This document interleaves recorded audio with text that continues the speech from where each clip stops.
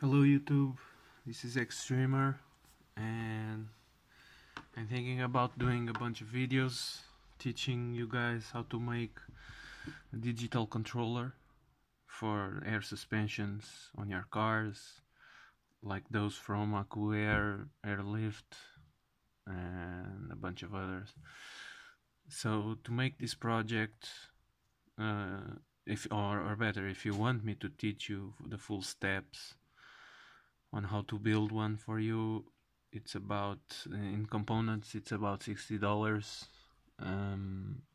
I'll make several videos teaching you every step and then releasing the software for the smarts, for Androids and for the chip.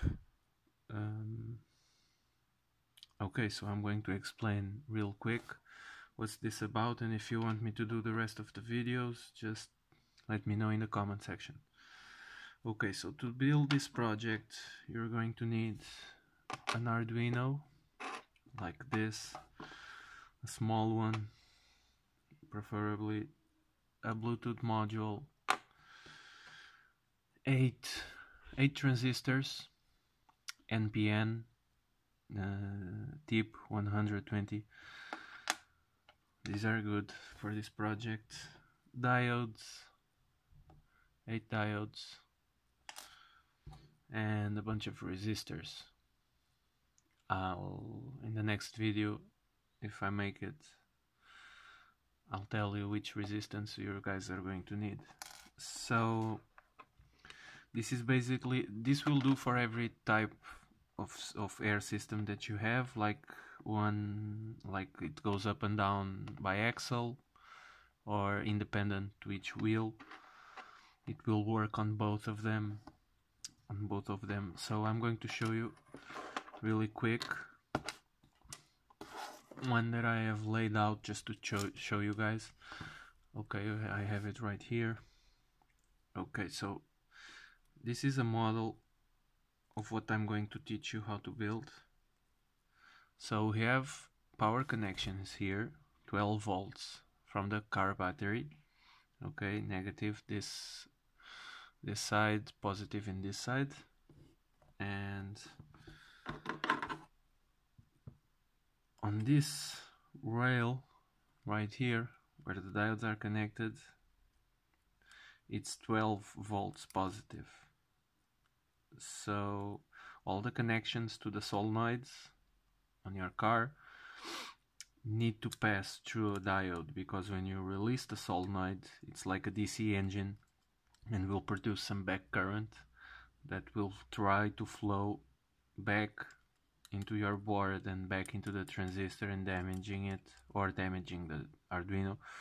So if it's connected to 12 volt, the current will flow back into the 12 volt system and won't go into your transistors.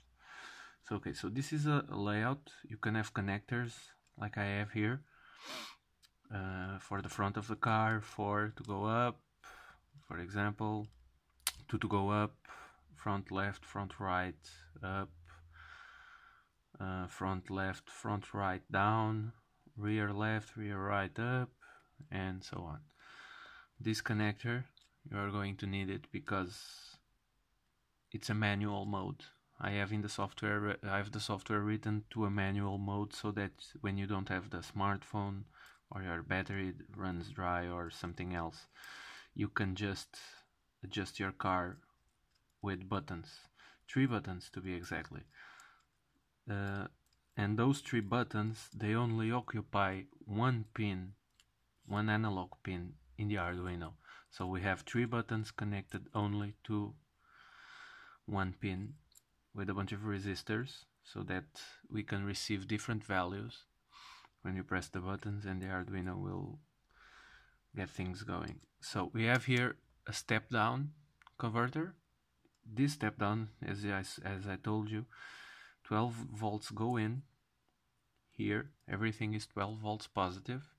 In this side here on the transistors is 12 volt negative, or just negative, because we need to share the negative to the ground connection with everything. So here we have a step down which receives the 12 volt from the battery and makes it 5 volts. So these two wires here, these two orange wires, are plus 5 volts. So we have one going to the buttons, and we have another one going to the Arduino unit. Okay, so we cannot mix these things, these cables plus 5 with the plus 12 here. Okay, so this is very simple. What you need to do is you need to address 8 digital pins in the Arduino to each transistor. So let's give an example. Digital pin 10, it will activate this transistor that will go through here. It will connect to the diode and to the connector, and will make, for example, front left up. Okay, so digital pin 10 is front left up, and this one next we can put it, for example, digital pin 11, front left down. Okay, so when you activate one, the front left will go up, this one the front left will go down, and yada yada yada.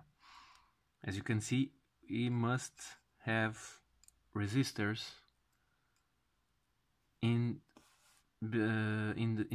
before. You cannot connect the Arduino directly to the transistor, you must have a resistor there. So I'm going to show you. This is the transistor. Okay, so this pin here must be connected to ground. As you can see, they are all connected like so, and this pin is shared. It's like a rail here in the board, and they are all connected to the same ground. Here, this green cable brings the ground connection to all the transistors, and this middle one, it's where you're going to connect this yellow wire to the diode and to the connector. The left pin, this pin, is connected to the resistor and then to the Arduino digital pin that you have assigned for that. This code is also ready. I have just one here, but it's also ready to receive analog reads from a sensor like those from Airlift and AccuAir, so you can know your wheel height from the up and down, so you can have so that you can have memory positions of your ride height. So let me show you in the end how you can make. This is a simple box you can buy for house electric. It's waterproof and everything. It's a cheap box. This is just to show you how you can build one. I just chose this one because why not? It was on sale. So here you have the buttons that I told you about. So when you don't have the Bluetooth connection, you just press one button, and for the front axle will go up, the front axle will go down. Then you select in the middle, and now you are using the rear axle up and the rear axle down.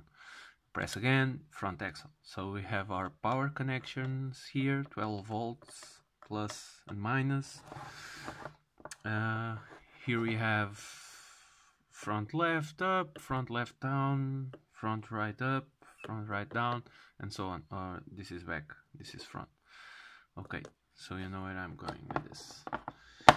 Inside the box, you have a beefier DC step-down unit to 5 volts to power the Arduino and the Bluetooth module. We have a fuse holder with a fuse, a small fuse. We want to protect the Arduino from everything. Here we have the button with the resistors, so that we can use only the analog pin, only one analog pin in the Arduino, instead of using 3 pins to make 3 different readouts. And here inside the box is a slightly different. because I chose to use only the Arduino Uno chip with a socket on it, a crystal, some condensers. Here I have the soldering part so that I can upload sketches directly without needing to open the box. The Bluetooth module will connect here, like so. As you can see, here we have the transistors. Same rule applies. The pins on this side are all connected to ground, but I have to put the 12-volt plus passing here and passing here so that I can connect these diodes to the 12-volt. I have put some LEDs that you can put also to debugging so that you can mess around with the code and see which one is exactly doing what. And it's pretty simple. As you can see, it's pretty simple. So if you guys want me to show you how to build this thing and not spend like, I don't know how much it is in your country, but it's a lot of money to make a digital controller for your air suspension, instead of using just a button to go up and button to go down.